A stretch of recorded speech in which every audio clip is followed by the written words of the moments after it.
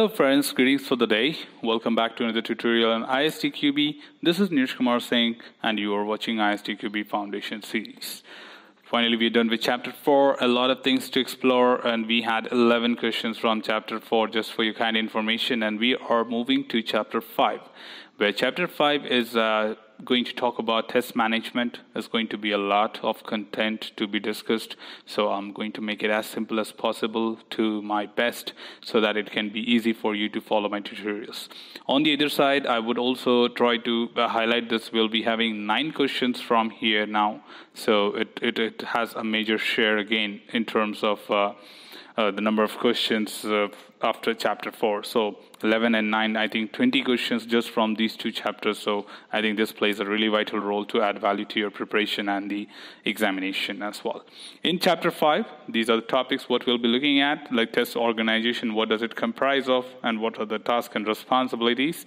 Test planning and estimation would tell you more about what is the planning and estimation. The good part is that we already know about these things. The test monitoring and control, we have already discussed this again in chapter 1, which was a contribution from the overall test process.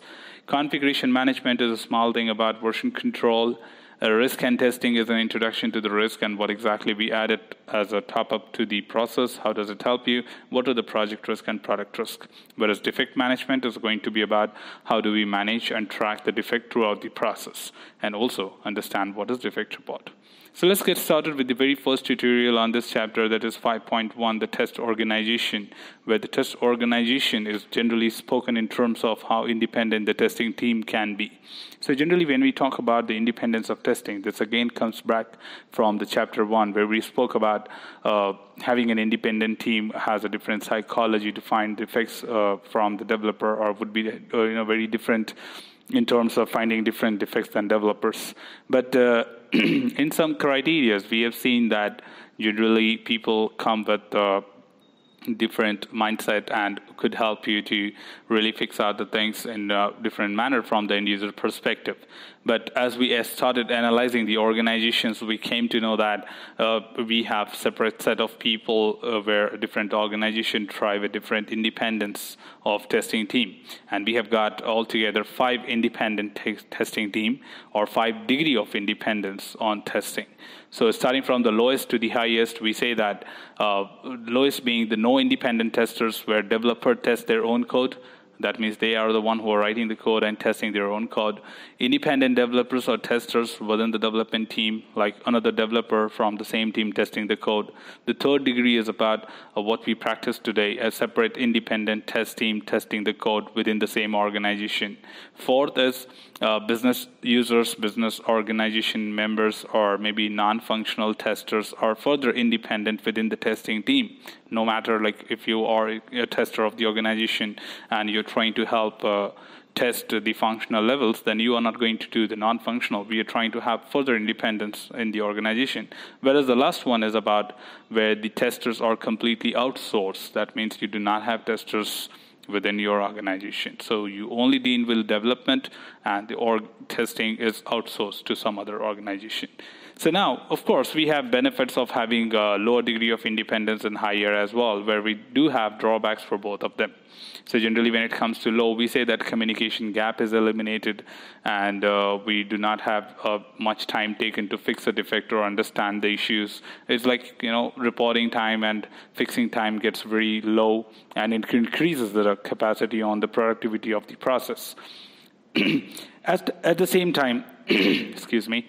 At the same time, when you try about independent testers, like completely independent or highly independent side, we say that of course it is helping the author bias to find different defects, but at the same time maybe it can be blamed for all other reasons. Like for example, let's look at the benefits and drawbacks of the independence of testing. Now here we are talking about the highly independent test teams, where we say the benefits include independent testers are likely to recognize different kind of failures compared to developers, of course, because they are having it's creating an author bias, and they are separate from the one who has created, because we generally say that the psychology of human beings says that it is difficult to find our own mistakes. So of course we are not so good at finding our own thing. Then why don't we just give it to somebody else who can really look at it?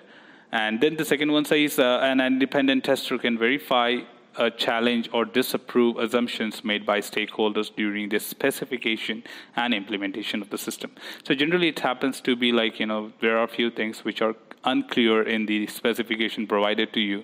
Then you start making certain assumptions in the beginning, where maybe it is business analyst, or maybe it's the design team or the development team who would have done certain assumptions.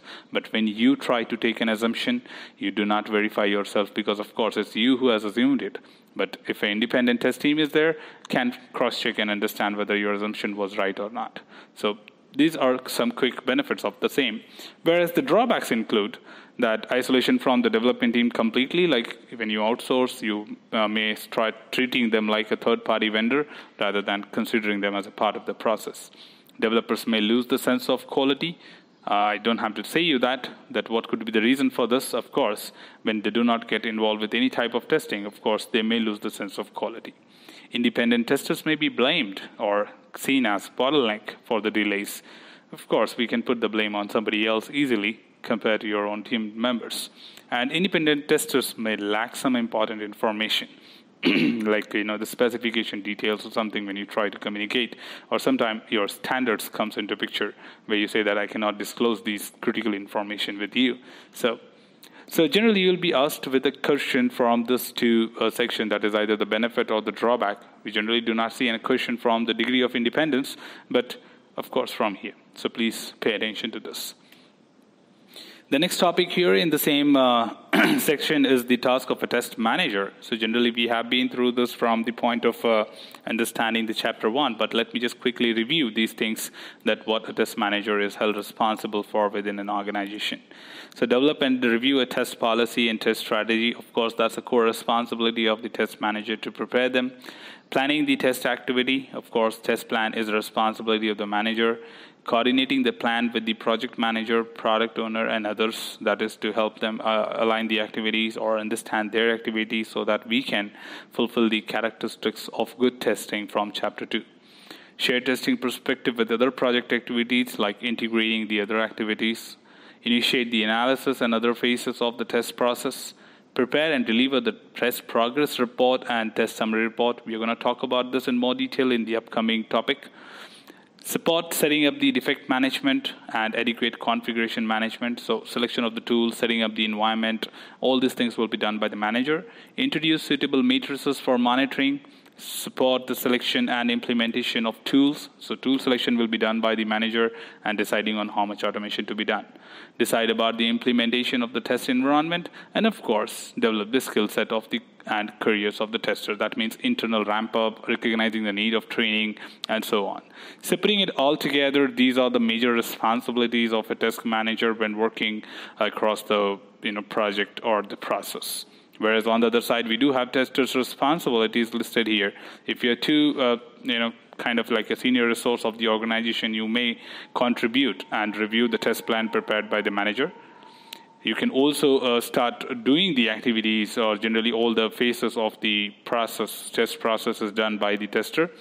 Identify the test conditions, write the test cases, require and prepare the test data. Everything is done by the test manager, the tester. Create the detailed test execution schedule. That's about the priority and the dependencies. We are going to talk about it in the next tutorial. Executing the test, evaluating the results, documenting the deviations from the expected result, that is logging the defects and so on. Use appropriate tools for facilitating the test process. Automate test as needed. That means when you try talking about writing the test script, it is also a responsibility of the tester. And evaluating the non-functional levels is also tester responsibility, and review tests developed by others as well. So that's a common typical task at the ground level, which you see that executing the activities is generally a responsibility of the tester. But approving things, deciding on things, and determining, taking decisions, finding alternatives are all manager things. So putting it all together, this is what we have got in very first topic of the chapter 5, and I think it's very straightforward, to the point, to be taken care. So all I'd like to ask you is that just concentrate on the points specified here, and that would help you to answer the question in the examination. So thanks for watching the video, team. Here we are with the 5.1. We'll be coming back soon with the 5.2. So stay tuned for that. In case you are not subscribed to the channel, please do subscribe. It will help you to get quick notifications about the next tutorial on the same series as well as the different series of the tutorial. In case you have any query beyond this, feel free to comment below. I'm there to assist you always.